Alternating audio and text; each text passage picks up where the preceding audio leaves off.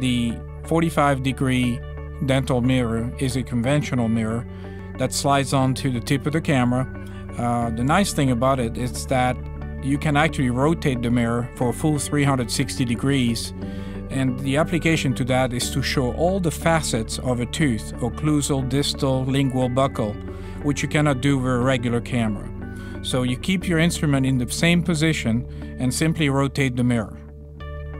The mirror attachment just makes it so you don't need a 90-degree camera lens because you have it all right here.